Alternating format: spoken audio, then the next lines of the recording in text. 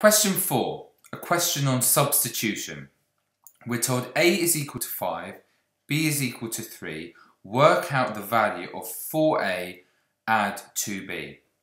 Now, what does 4A add 2B mean? Well, 4A means 4 multiplied by whatever A is, and 2B means 2 multiplied by whatever B is, and we add the two answers together.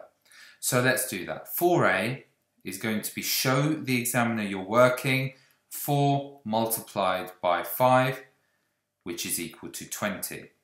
So 4A is equal to 20. And 2B, so 2B is equal to 2 multiplied by whatever B is, and B is 3.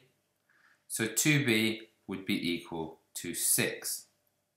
So therefore 4A add 2B is equal to the 20 from here, add the 6 from here, and that would give us the answer 26. So write 26 here.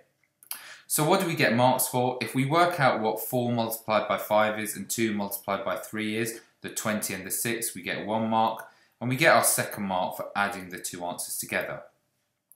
Here's a little word of warning, okay? So caution, just what some students do. They know A is 5 and they know B is equal to 3, and they're asked to work out 4A plus 2B or add 2B. They forget that 4A means 4 multiplied by A. They think it's 4 add A, and they say that 4 add 5, which is equal to 9. And for this one, they do 2 add 3, which is equal to 5. They add them together and they get the answer 14.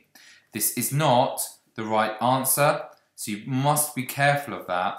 Remember, 4A means 4 multiplied by A, 2B means 2 multiplied by B, and that will stop you making a mistake.